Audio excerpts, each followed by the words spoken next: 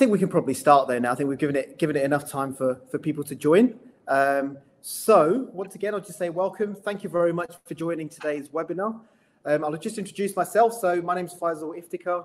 I'm the Global Head of Automation at Ciklum.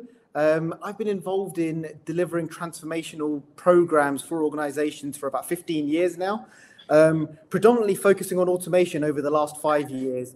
So I've got extensive experience across a number of different industries, helping organizations scale their automation programs. I've also actually got practical experience myself as well. So I was working for a large telco and started off their automation journey about 5 years ago. So I've got some practical hands-on experience as well. And I'm delighted to be joined by Kieran as well. So Kieran, would you like to introduce yourself? I'll do my best, Faisal. Look, good to meet everyone today, and thank you so much for taking time to come and talk to us. And please, as Faisal says, get engaged and get involved as much as possible. This is about you and your learning, not necessarily about the two of us. Faisal and I have known each other for years. As I'm saying, a really key part of this industry is to have spent time in it and to really have got your hands dirty. So I'm an automation and digital transformation expert. For the past 25 years, I've been driving business transformation across a range of industries using digital technology, intelligent automation, data analytics, as mentioning in the book, and robotic process automation. I've generated millions of dollars of value for the companies that I've worked in. But today, just to be clear, I'm a global automation lead, but these are my personal views, not those of my employer. This is my experience. And again, as Faisal says, you may agree or disagree with it. The beautiful thing about this industry is there's no one way to get it right. So I look forward to having a fantastic chat with Faisal and everyone else today. Fantastic. And the core objectives for today are we want you to walk away with some top tips, some learnings, and also just some insights that you shared amongst your colleagues and peers as well. So really important that we get the most out of this hour. So just very quickly, just cover off the agenda points. So we'll do a very, very quick introduction to automation. So we're conscious that people will be at different stages of their automation journeys. Some may not have even started and are thinking about it, and some are quite a few years in now and thinking about what comes next. So we'll do a quick level set around automation. We'll then talk a little bit about some market trends and some key data points within there. We'll talk about, how to get started and how to drive a scaled program. So you probably see this quite a lot in the RPA space, is how do you drive scale within an organization? What we will then do is talk about our learnings between Kieran and I. So once again, there isn't a one size fits all, but we will talk about what our top 10 learnings are from delivering automation at scale over the last kind of 5 or 6 years. Once again, we'll invite you to be as engaging as possible during that debate. And then we'll have some time at the end for Q&A. But as Kieran and I keep saying, please do engage with us throughout this session. So let's rather dull if you and I had to talk to ourselves for an hour, Faisal. And I think on that learnings, I think if we're honest with our audience, and I think you and I only know how to do that, we'll talk about all the things that have went wrong to get those learnings and those painful pieces as well.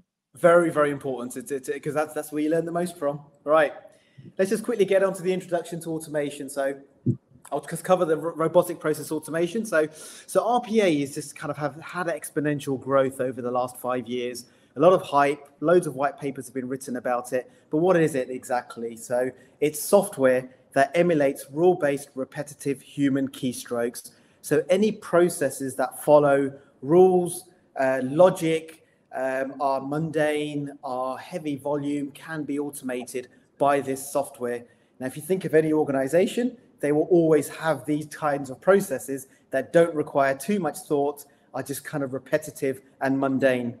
Now, the beauty of RPA is that it's a non-invasive technology. It acts on the presentation layer, so it acts as a human. So the best way to see it is it's more of a virtual worker, rather than what we've seen before in the past, which are kind of scripts and macros, which are kind of quite uncontrolled and ungoverned kind of automation. So this is very, very much a drive towards a digital workforce. So that's RPA.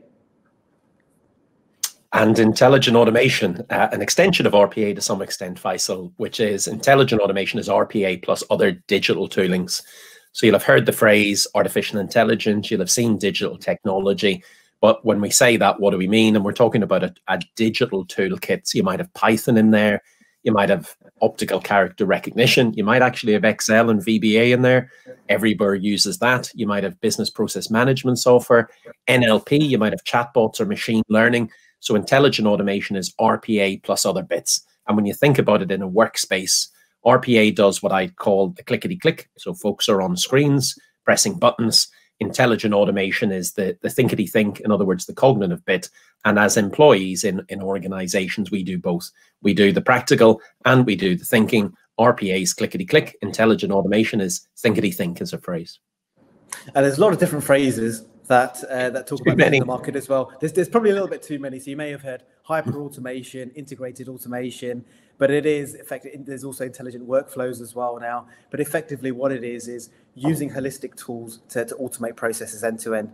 Now, why is automation so prevalent in the market at the moment? So multiple benefits, and it's not limited to these. So, you know, from a financial savings perspective, of course, you're going to get a lot of efficiency within organizations, but also there's going to be opportunities to generate revenue as well by freeing up capacity and focusing on more value-added activity. From a productivity perspective, these automation softwares, they work 24/7, and they're very quick as well. So productivity goes up around those processing, and from an accuracy perspective as well. You know, robots get things right first time. So if you think of those processes that have high data, highly repetitive, very mundane, they will be susceptible to error. These robots will get things right first time. Yeah, and as you say, Faisal, they're not the only things. I love the one about financial incomes, not just savings as well. Sometimes that's forgotten. But to your point around accuracy, robots do what they're trained to do. They don't do anything different. They don't go off kilter. They don't forget. So if you've got processes that require high compliance, then put your robots toward those because they will get it right every single time at speed, at pace. Now, again, if you code the robot wrong, they'll get it wrong pretty fast. But in general, with a little bit of care, the robots will do everything they're trained to do. The scalability bit is key here for robotic process automation and intelligent automation. To hire people, to train them, to coach, to mentor, to fix mistakes and whatever else takes some time. With robots and intelligent automation software, you can hire one robot, you can train it. The same training or code can be applicable to 2, 3, 4, 5, 6, 10, or 100 robots. So all of a sudden, you can scale your activity up really, really quickly. In addition, if market conditions differ and you need to scale down, then you don't have all of the HR and all of the pain of removing people from your workforce. You can scale up, you can scale down, and you can do all this at speed. So we talk about robots being highly productive. Robots are, and there's different measures. You know, some quote 15 times faster than a person. Some quote 3. I'm more on the 3 end to build yourself a bit of space. But there is no industry specs or standards in this. It does depend on your IT kit, your environment, how things quickly or slowly can get processed. But robots are speedy, and that speed isn't just about, you know, the robots going fast or being productive. That's also about to implement a program using RPA certainly can be done a heck of a lot faster than if you were to build in a huge enterprise resource platform program or if you were to code. So one of the features of this space is the ability to roll out and gain benefits really, really quickly. And hopefully we'll get talking about those today as well in a little bit more detail. Fantastic. And what we wanted to just say as well was, you know, this is your automation journey, and it's an intelligent automation journey, and this is going to continuously evolve. We're big believers of that RPA is the foundation of that journey. It's a great place to start. There's a lot of benefits to be had there. So the way we're going to focus today's session on is talking a lot about RPA, but also then talking about how do you overcome the hurdles and getting towards intelligent automation.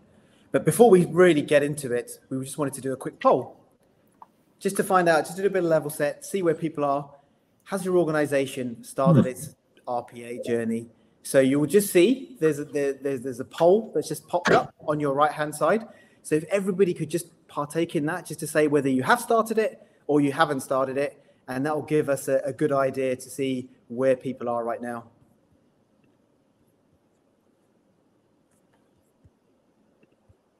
Okay, we'll just give a couple of minutes. It's quite an interesting mix looking at the stats already. Very interesting mix, yeah. Almost half and half. Now we're getting a lot more yeses. It started off 50-50. Now we've got a 63-38. So it's not totally the 100%. Now we're back to the 59-41, which is which is it's a bit like an exciting horse race, isn't it? So this is interesting, right? So we've got almost 40% that haven't started RPA at all, and then you've got 60% that have done something. So it's around the 60-40 mark. We've got a couple of stats, and this will be kind of an interesting precursor to the conversation and dialogue we're going to have. So there's a couple of trends here that we want to talk about. So 98 represents 98% of senior IT executives believe that RPA will play a core role in their business efficiency programs. Now, Kieran, what's your perspective on that? Yeah, it's interesting, Faisal, because again, if we look at the poll here, despite it being 60-40, we've 100% of people on the poll who actually have come across RPA. And when you look at this sector, it's the fastest growing sector for the last couple of years in terms of IT spend. And there's a reason for that, and that is literally the benefits that you can get out of it. Now, it's not easy to do, and it's not hard to do either. Somewhere in between, I think, is the answer. But it doesn't surprise me because there's been so much motion and commotion around the sector. But I think that's down to the benefits it can offer more than anything else. And therefore, it's good to see 98 feels a little bit big. But again, these are it's a very competitive space. There's some fantastic global brands have entered this space. And if you really think about it, the space has grown from roughly 2001 to now. That's not 15, 18 years.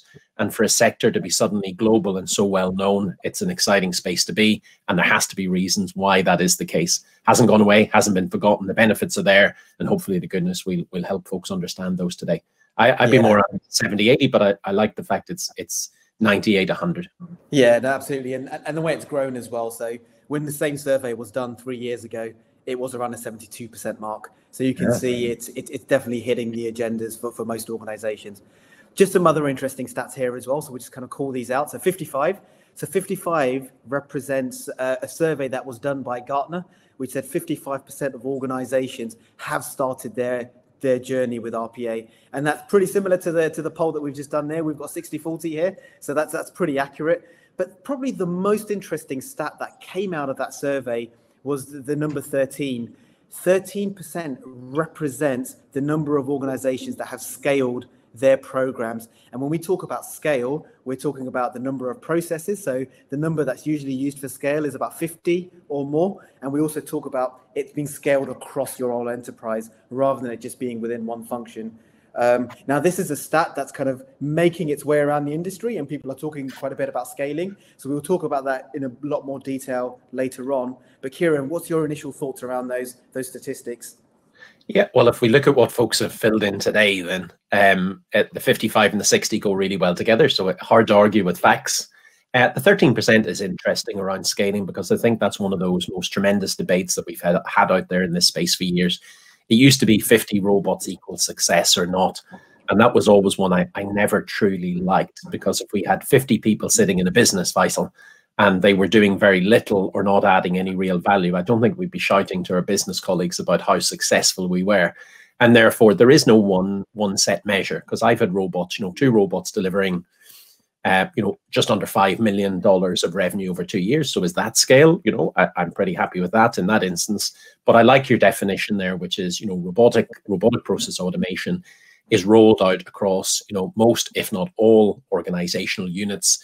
They're deriving value from it, and that's the key bit. It's not just put in doing things that are shaving off, moments of time. You have to develop real value from your automation program. And we'll be talking about that in a little bit about, what is key. And key is getting your finance person wrapped around whatever it is you're doing. Before you begin the program, you work out what are those returns that you're going to get. And those are the returns that hit your P&L that really do count in terms of when you're looking your CFO in the eye. So scaling has to be related, no matter what the measure you use, with discernible value coming out of your program. And that's key. Lots of programs have failed because people have started and forgot or neglected to generate real incomes, real savings, or real something else that a CFO could look at. Faisal, is that fair? That's absolutely. We'll talk a little bit more in detail about that, especially when we come on to learnings. And then just as the final 2 very quick statistics, so we've got the 12 and the 6. The 12 represents the typical payback period for a robotic process automation program. So 12 months is the kind of the industry standard. We've seen programs all the way kind of, some are even less than that. So there is fantastic returns to be had with RPA. And the 6 represents, it can sometimes take just 6 weeks to get a process automated as part of a proof of value, purely dependent on kind of complexity that you may have within an organization. But Kieran, would you like to kind of build on those stats? Yeah, the 12 months, I've actually seen lots of different ends in that, Faisal, and therefore it's different per organization. 12 months, certainly more than achievable. And as you say, often a little bit less. Picking the right process at the beginning, that's tremendous value out of it. There you can get your returns pretty quickly and build momentum and a bit of faith in your organization, because that's key.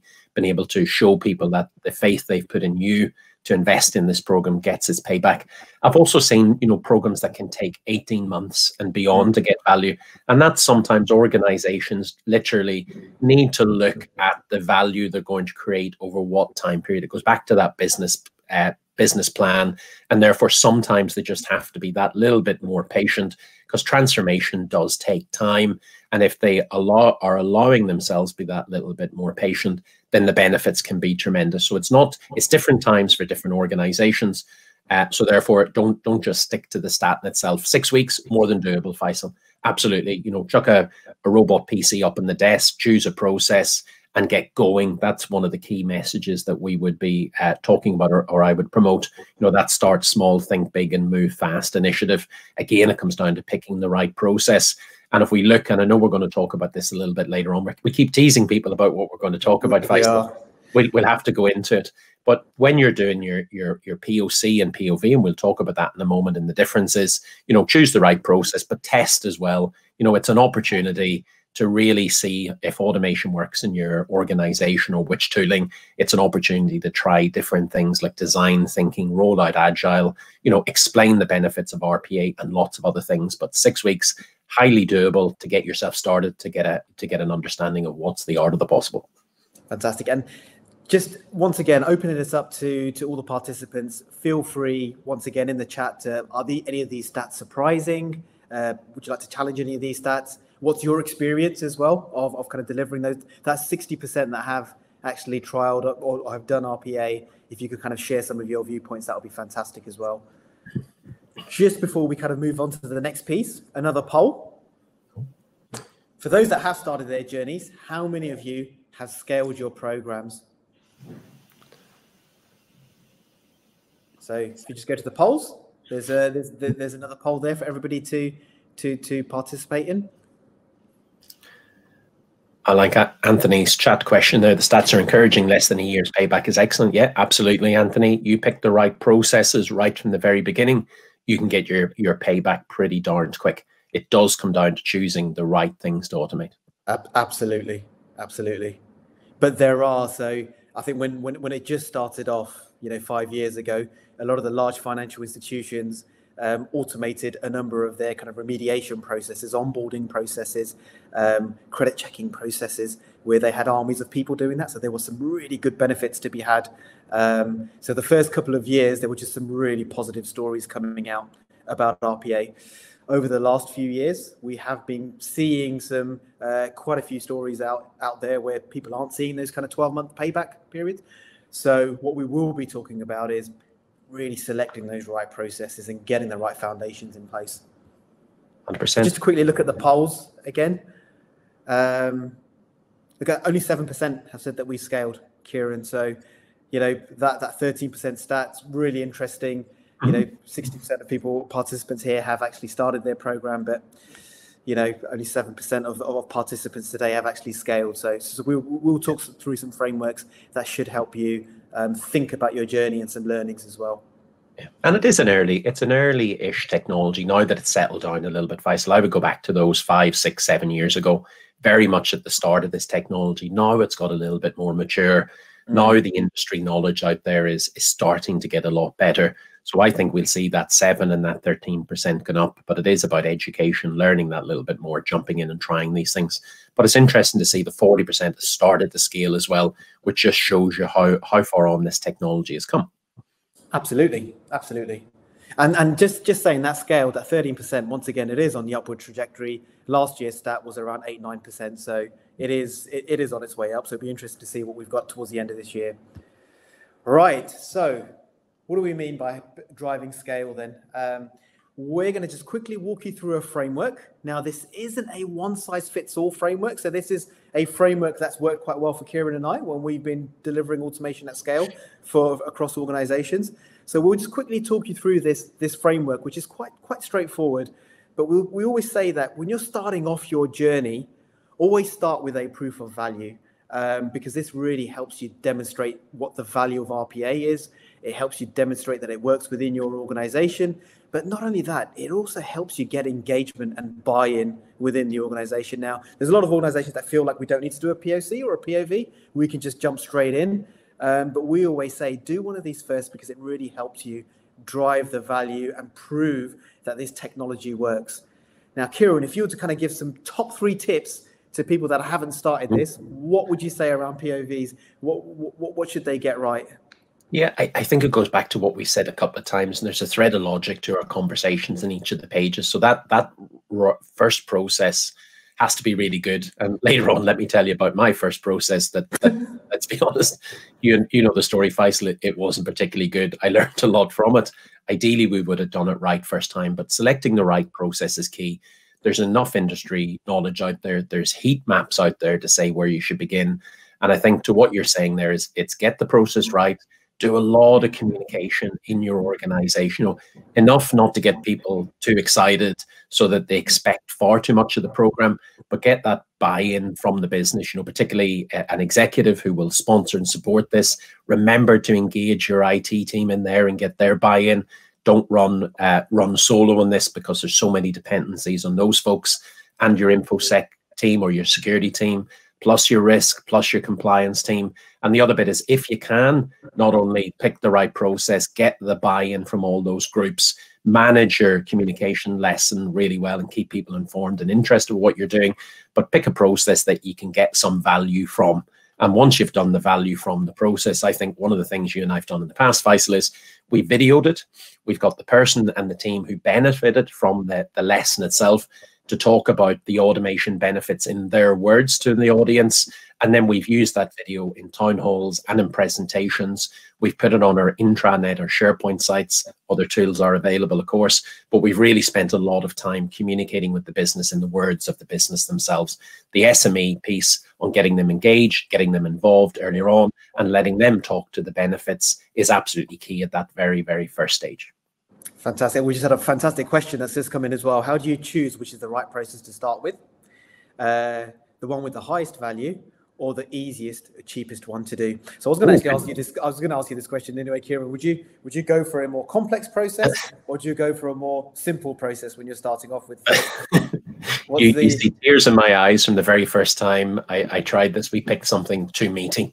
Yeah. We really did. We went after a consolidating report, which was multiple different locations, geographies, different systems, different applications, whatever else. And what was meant to take 8 weeks ended up taking 14. And we just about managed to get it over the line. Horrible experience, if truth be told, for the very first process.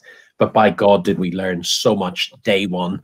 And what I would do is, if you've got, it depends on the amount of time you have, and it depends on how much pressure you're under in a business to prove benefit. So let's say you have 6 to 8 weeks to do something. That isn't a crazy amount of time. I'm going to assume you've picked the right process first. And by that, you can go to any of the vendors, go to Faisal, go online, and you will see heat maps that show where things will work. If you go around and you get yourself maybe 10 processes right at the very beginning, because you do need a pipeline. Some things organizations forget to do is they get that one small initial process, enough to challenge the software, enough to get the team to learn, enough to get you to try different things like design thinking, like agile or DevOps, just, enough meat on that to make it interesting and to challenge the software in yourself. Not too big either, so that you will fail, because if all eyes are on this program, you're going to be in trouble. But let's assume you have 6 to 8 weeks, you choose a process at the right size, it adds an amount of value, but you manage expectations to the organization as well. So it's not going to suddenly deliver $90 million just as an interesting piece. That easier scale, smaller process, something that is a challenge for the business, isn't interesting, but isn't so big to be frightening. But you do get to test the toy, and you do get to try all those other things around it. And your team learns, and your SMEs engaged, and they feel involved. And at the end, they feel they've had some element of value, not just having done it for a bit of fun, but get the other processes lined up as well. So there's momentum built around your program. Because if you do it right, you get some value, you get a lot of interest and attention. The key bit is to maintain it, and therefore don't make the mistakes of lots of organizations to not have process number 2, 3, 4, 5, and 6 in your backlog. What you will hear, maybe, and again, Faisal, interest in your view, get the processes right and the selection of those good, standard, repeatable, data, small sequence, logical processes from day one right, and everything else falls into place. Yeah, absolutely. Just to build on that, so 3 things I would say, just to echo Kieran's point. So first thing is, don't pick a very complex process, because if you get it wrong to start off with, it could potentially delay your whole journey and your whole program. And in some cases, it has even collapsed programs altogether. Second thing I would say is, pick a process which is actually seen as a bit of a pain point in the organization. So by automating that process, people then immediately buy into it, and they see the value. And then finally, make sure you pick a process which hits one of your kind of benefit drivers. Now, the benefit drivers might not be around efficiency. Think of it more from a balanced scorecard perspective. It could be around compliance. It could be around process performance. It could be around kind of improving customer satisfaction. It could be around even improving your employees' job roles, freeing them up to do more value-added tasks. So think about what the value driver is, and that you can quantify it and measure it, so that once you do deliver the proof of value, you know how much value has been delivered by automating that process. Okay, so that's the proof of value. Once you've got that up and running and it's working, and you've demonstrated that RPA has a place in your organization, we always then say, do your strategy and operating model piece. Now, you could do this before, but we always say, once you've proven the value, if you're going to scale this, what is your vision for automation? What's your strategic roadmap? What's your 3-year strategy? What's your 5-year strategy? How are you going to deliver this? What's the operating model that's going to underpin your strategy? Where is your COE going to sit? All of this is absolutely essential to build the foundations for driving a scaled program. So a lot of organizations forget to do this, and they just jump into, right, we've done a proof of value, now let's jump into the next couple of processes immediately. Could be a slight delay there, Faisal. We hear you though. Sorry, can you hear me? Sorry, Kieran, can you hear me? Sorry, Faisal, slight delay on my internet there. That's the joy of being home, broadband. Oh, can everybody else hear me? Is it just me? Oh, they can't hear. No, that's fine. It's just yourself, Kieran. Okay. Everyone's replying back where they can hear me. So this piece for me is the most important part of any RPA journey. So if anybody ever asks me, what's the thing that I need to get right? For me, it's all about get your strategy and operating model in place, because that will then enable you to scale. Now, once you've done that kind of strategy and operating model, we then say, go and do your process discovery. So as Kieran was saying, make sure that you've got a backlog of what's the next few processes after your proof of value. When we say do your process discovery... Sorry, yeah, my broadband suddenly disappeared there for some reason, Faisal, don't know why. Right, okay. You're back though, that's fine. Everybody could hear. We say when you're doing your process discovery, do it in one function to demonstrate the value, prove the blueprint, build the backlog, build the business case, and then you can then move on to number 4, which is you then actually go and deliver and build capability. And when we say deliver and build capability, what we mean is actually build the bots, but also build your internal capability, become self-sufficient. It's really important that when you're creating your centers of excellence, that you build your internal capability, because you're going to be building these processes at scale, but you're also going to be managing them as well.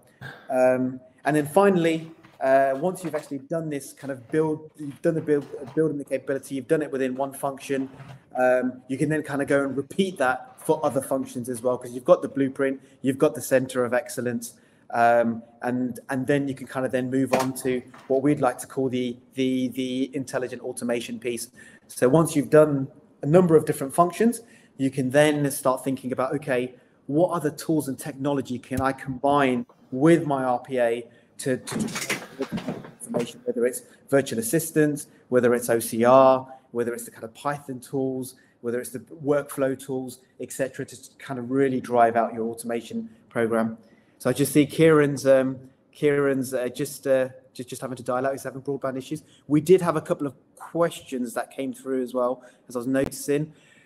So what type of compliance issues do you usually have? Watch out for when in place. Okay, we'll come on to that in a little bit when we talk about the learnings. It'd be interesting to understand how you'd pick the right process. Is it recommended to use people or technology or a combined approach, and why? So yes, so when you are picking the process, the best way to do it would be, as I mentioned, kind of almost have a balanced scorecard to start off with, to say, what's the business driver for automating? What's the business driver for driving automation within your organization? And it could be a balanced scorecard of opportunities now, whether it's process efficiency, whether it's process performance, whether it's process compliance, whether it's customer, whether it's just purely financial. I would kind of build that balanced scorecard out. And then when you're looking at processes, you score those processes against each of those dimensions or metrics that you've pulled together. Kieran, have we got you back? We have. I think and you can hear us as well. Playing with the broadband again. No worries. And then when you're looking at those processes, you do have to then look at, what applications are you touching, what people are being impacted. So it is very much a combined approach, but you're letting it being driven by the business drivers. What's the value that's being created? So by having that approach to start off with, that's what's going to help you select your process. And then once you look at your process, you can then determine how complex is the process, by looking at how many applications does it touch, how many screens does it touch, how many handoffs does it have, how many business steps are there.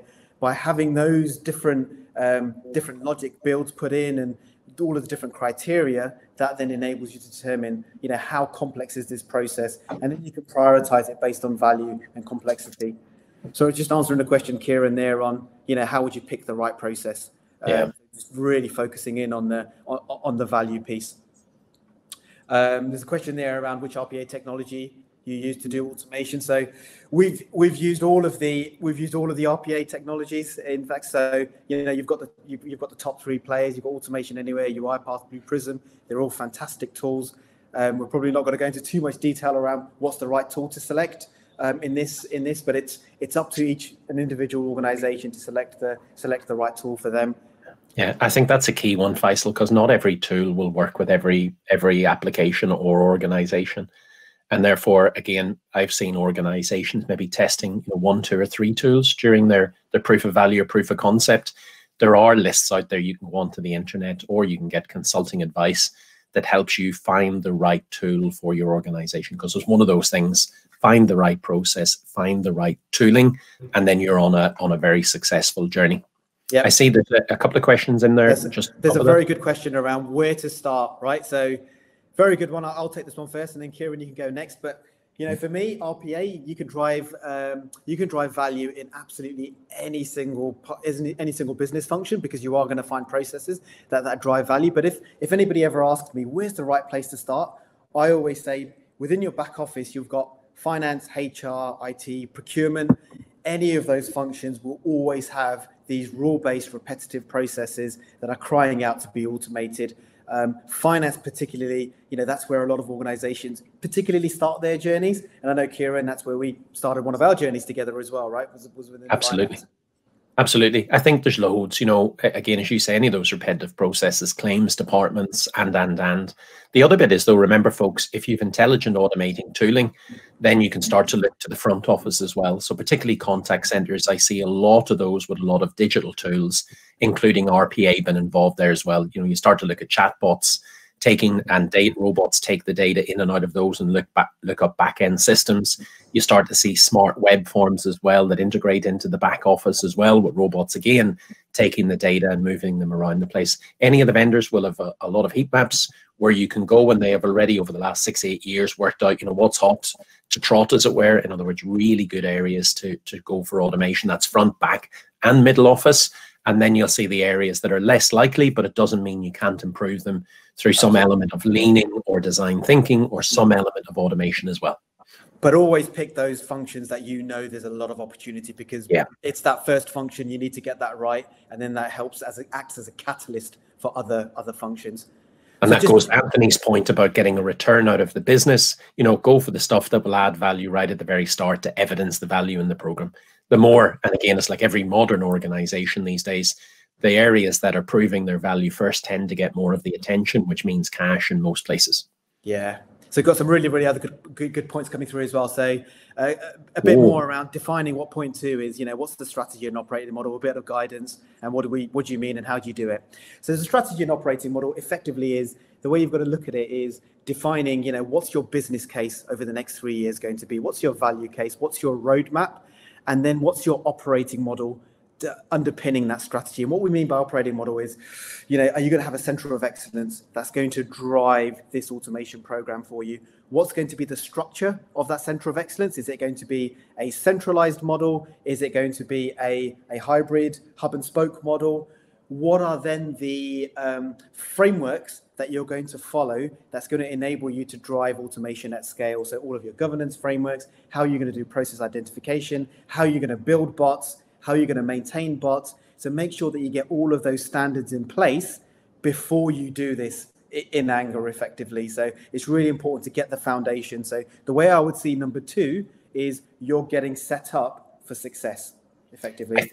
I think on Cecily's point there as well, and hopefully I'm pronouncing your name right. If I'm not, my apologies.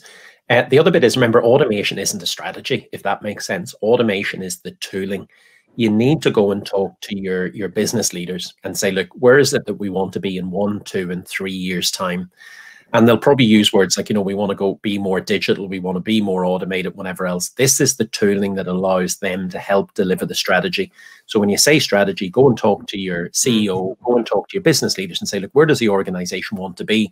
And hopefully you can actually influence that strategy as well by introducing all of these new toolings, this new digital way of working, and this new automated way of working as well. Niraj has come up with a brilliant point there. Is it very good to secure mindset for automation? Yes. Oh my goodness, Niraj, that's an amazing question. The answer is probably the most important one, I think. Oh God, there's too many important ones. I think this is the interesting challenges. Yes, absolutely. We've seen too many organizations who are siloed. In other words, they won't share information across different domains, functions, geographies, makes it difficult to scale or do anything. And sometimes, and I would almost recommend this in many regards, do a program, build a bit of faith, sell the vision, sell the program, because sometimes it's just folks don't know what they don't know, and therefore help them. If it is intransigence where they will not change their mindset, you might be better just putting a hold on your automation program until it's ready.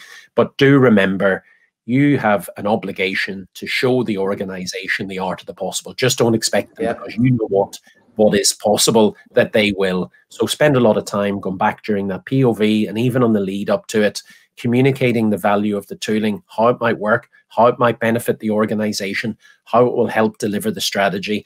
And then do not forget, when you're delivering a successful program, if you do anything, communicate the value to keep everybody's mindset focused on this area and this tool for transformation.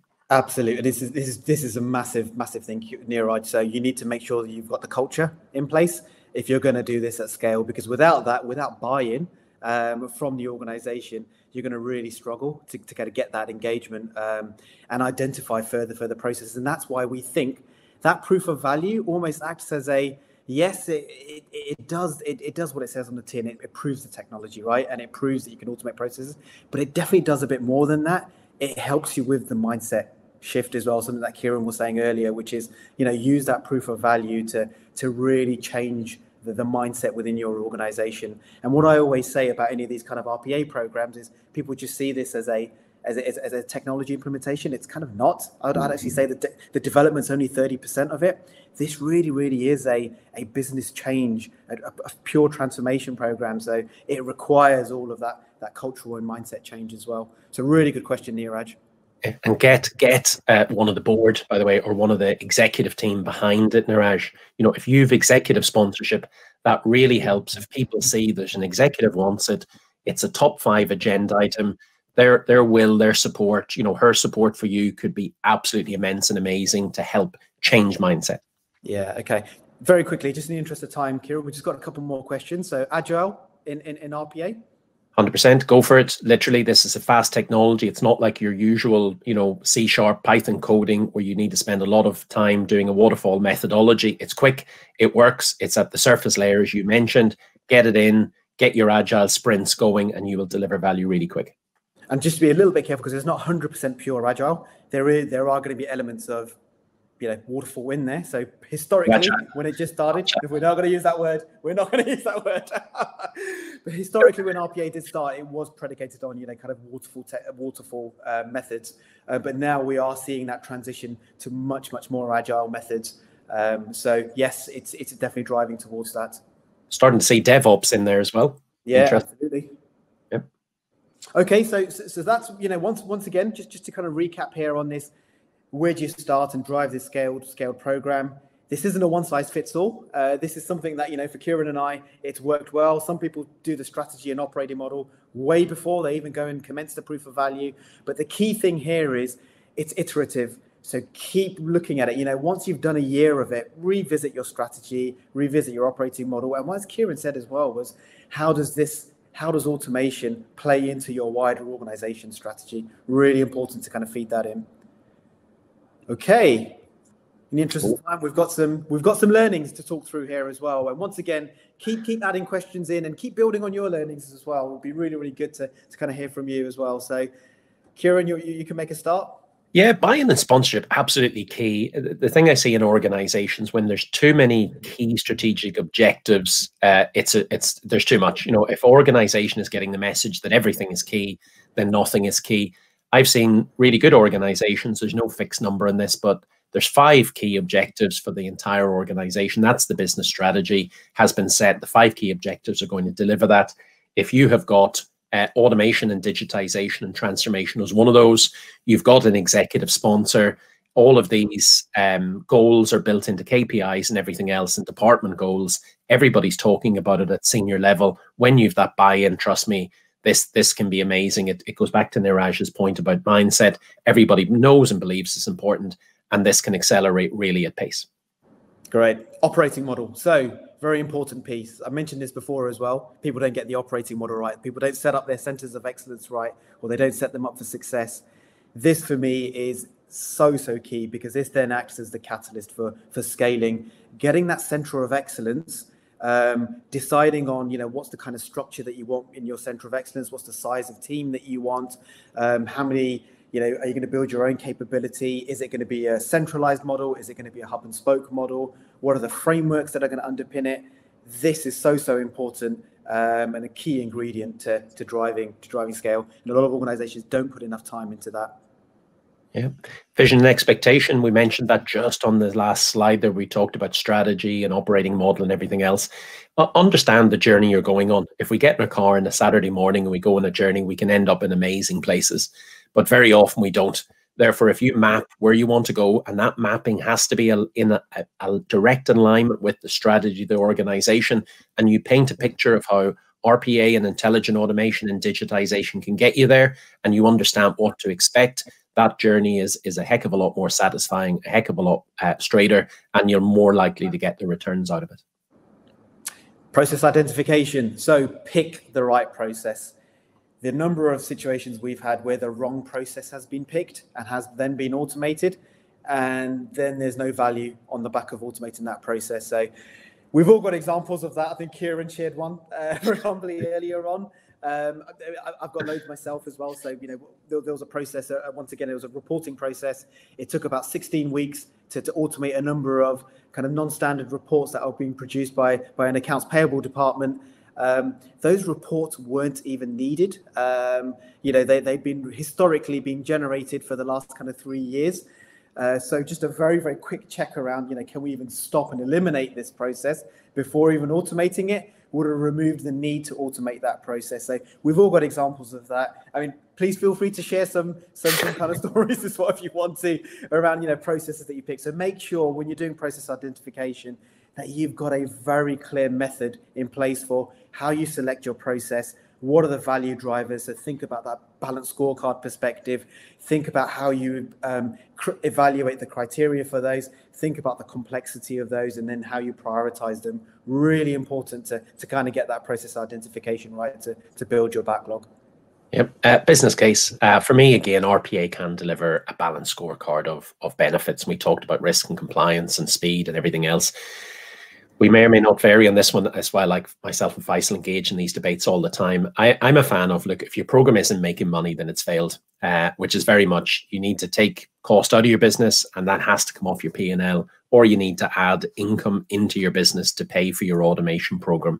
Now you can, if, for example, you have staff exiting the organization at pace and the NPS is horrendous, you can get automation in that instance there to improve the NPS and prove value by showing that your recruitment costs, your hire costs, your rework costs, and everything else all have been benefited on the basis of automation. But if automation, I'll make up a figure here, it's not a figure that to stand over. If your automation program costs $50,000, you need to make sure you deliver in excess of $50,000 worth of value. Otherwise, your CFO, when it comes to times and budgets, and when times are tough, they're going to look and say, does it stack up? This is a program that can give you a multiple of value, but wrap your finance person around this, find the things that add real value, build a business case, deliver on the business case, tell the organization you're delivering on the business case, and constantly check in with what you've automated still stacks up and is still delivering the benefits to make sure you are realizing real value. Delivery at speed. So multiple different components of this. This could be deliver your whole program at speed, but also deliver your automations at speed as well. So make sure that you've got the right standards in place, the right methods in place, the right best practices in place. If you've got reusable objects, reusable code, make sure that's all in place to enable you to deliver those automations at pace. And the more mature you get with it, the more faster and the more velocity you should be building with building your automations.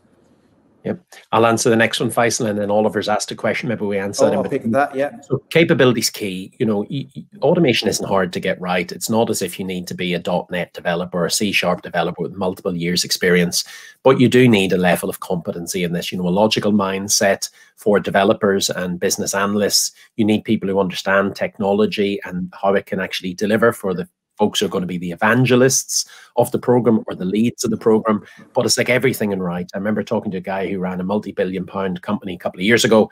His message was very, very clear, and it was a he in that particular instance, which was get the right people in the right roles, give them a plan that allows them to succeed, let them get on with it, and an A team with an A plan will deliver you an A game. So pick the right people for automation land. Not everybody can do it, and that's not a disservice to them. I can't play the piano.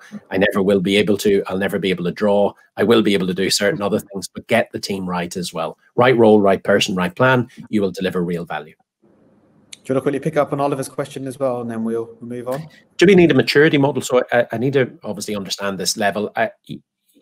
An organization has to be reasonably mature. And I need to explain that if processes are, if you're trying to hit a moving target, in other words, the application keeps changing, the screens keep changing, people aren't sure what they're going, where they're going to go. In other words, the strategy isn't particularly clear. You just can't do it. So you need a degree of maturity within an organization to make sure the processes are reasonably standard, that they're not ripping out the whole of the application that you've just built your automation program upon in the next 6 months. So yes, you need maturity. It'll vary per organization, department, whatever else. So yes, I think the answer to that one is just, again, when you're checking your processes, look, are these going to change? How often do the applications change? Get yourself built into the change management program. All those things are key. And I will just quickly add to that as well. So a lot of organizations always ask, you know, can I automate a broken process, or do I have to wait for a process to be fully standardized before I go and automate it? The answer is it needs to be somewhere in between. You don't want to automate a broken process because you're just going to get broken outputs. Waiting for process to be standardized, right? We've been waiting for 20 years, right? Organizations talking about we're going to standardize processes, and we never ever get there. So the answer is in between. Use automation as that enabler to drive you towards standardized processes. So this can be then used as a catalyst to drive you towards standard. So we were on the managing bots. So very quickly on the learnings as well. So managing bots. Once you've actually put your bots into production, you need to manage them as as you would with human workers, you need to manage your virtual workforce. So you need to constantly monitor them, monitor their performance, but also optimize the bots as well. So when you do build an automation solution, you're usually just going to build the happy path. And what you then need to start looking at are what exceptions are coming out and what exceptions can we then automate. So it's really important to keep revisiting the automations that you've built. Yeah, 100%. That's a hidden cost very often, Faisal. Some people put them in, they work, and then they forget them. You just can't. Just to your point, you manage people, you manage bots actively. Technical readiness, again, get your IT team involved, folks. You can put this on a desktop. You can download it tomorrow morning, but the IT team there are there for a reason. They'll understand the security issues. They'll understand the application changes and what's happening. Therefore, go in, build a good enterprise capable, ready platform, and everything else will take care of itself because your bots and your environment will be available and everything that the bots are doing will be delivered. And then the final one is intelligent automation. So, of course, we're very much predicating, start your journey off with RPA, but definitely have that intelligent automation in mind. So when you are looking at processes, yes, there might be bits that RPA can do, but also start thinking about what's the next wave of technology as part of your program. And that will help be defined when you're doing your process identification, when you're building your backlog. You can then identify what the next wave of technology is. So really important to do that. We've got a poll straight after this, but I'll ask Kieran a quick question around, why, organizations are there's almost kind of two stumbling blocks. One is getting started on RPA usually is one stumbling block, and then once you've started on that, you make really good progress on RPA for about 3 years. And then the next stumbling block is, how do we then get onto intelligent automation? So why do you think you have that second stumbling block getting into intelligent automation? Oh, there's so many reasons, Faisal. I think, if you use RPA, you can certainly leverage a ton of benefit in a very short period of time, but you'll find you'll run out of processes that are very much clickety-click. And therefore, I wouldn't ask organizations to wait 3 years. At the beginning, you will see lots of things that could do with, for example, optical character recognition or smart forms. Where organizations struggle is that they run out of runway with RPA. They haven't considered the intelligent automation tooling and the art of the possible that you can suddenly extend your automation roadway with that. Therefore, I would recommend, start with RPA, learn your lessons, build a scale platform, something that isn't a desktop sitting in a corner of a particular department or function. Treat it like an enterprise platform and add on more capability as you go. People in an organizations do the clickety-click, but a lot of the tasks are the thinkety-think, the more cognitive stuff. So where you can lean in and build skills in RPA, plus OCR, plus machine learning, plus AI and all those other things, even Excel, VBA, you will find that you will be able to continue to grow and scale your automation program. Keep doing all the things we're talking about today. Don't allow any of them to drop. Keep a focus on all these different disciplines and all these different tasks, and you will be fine. Don't be afraid to make mistakes. We all learn. Turn up at webinars, seminars, learn what you can, get the books, as we talked about earlier on. Keep learning, keep growing, and you will deliver a heck of a lot of value. Fantastic. Right. Let's go on to there are our learnings. And what we're going to do is just do a very quick poll, another poll, just get a state of the nation. Just pick which one you think is the most important learning. And once again, if you've got other learnings that you want to add in, please feel free to add that into the chat. Any questions that you may have as well, please feel free to kind of fire those in as we're doing this poll. Yep. Owen's asked a question in there in the background as well. Oh, yeah, yes, yeah. So we've got two. So quick questions, some examples of intelligent automating and cognitive. Yeah, absolutely. So if you think of a really, really good one that you can think of are, so Kieran just mentioned some around kind of using OCR technology with RPA. So if you think of standard kind of invoice processing, an invoice comes in, use OCR technology to kind of take the unstructured format of data, make that structured, and then you get the RPA bot to kind of carry out the transactional and process the invoice.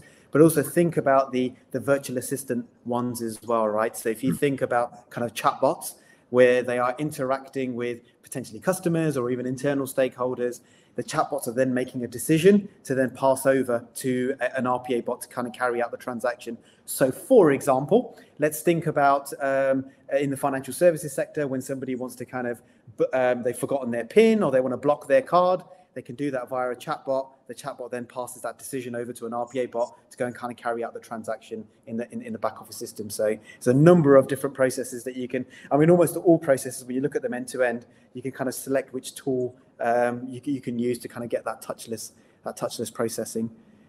Yeah, interesting. The poll, I'm just looking at the stats. It's almost a third, Faisal. Buy-in and sponsorship. You know, yeah, absolutely key. I think we all agree that when if you don't have that executive sponsorship, you're in trouble. Process identification, yeah, absolutely. Get the processes right. And it's a bit like dominoes, always everything else falls in place. Vision and expectation. For me personally, I would relate that very much to the business case, lining up against the strategy of the organization. And what I would encourage is wrap your program. Automation isn't strategy. Your business strategy is what you're going to deliver to your customers and their willingness to pay money for it. Your automation and digitization program enables that journey to be brought forward into the 21st century. And if you're aligned and you're working on the right things, your business case will take care of itself. Absolutely. And incidentally, Kieran and I did structurally put our top 5. We did do it in that order. And it seems like it seems like the audience agree with the order that we put in. That's, apologies, just in the interest of time, we did leave a little bit of time for Q&A, but I think we've surpassed that time because we just hit the hour mark. What I'm going to leave is, if you do have any kind of follow-up questions, any comments, any additional debates you want to have, please feel free to reach out to Kieran and I straight after the session. We put our LinkedIn details there, but please feel free to reach out to us. And we really hope you found this useful, this session. We try to cover as much as we can in an hour. Please do look out for future sessions that we'll be running as well. So thank you very much for your time, your patience with us, and also your engagement as well. So we've had some fantastic questions coming through and some really good debates as well. So thank you very much. Absolutely fantastic, folks. Thank you so much indeed for doing this. This is an amazing space to be in. Again, as Faisal said, the guys are going to do more presentations. Please keep learning because you can deliver a tremendous amount with this program. Excellent. Thank you very much. Hope you all have a great day. Thank you.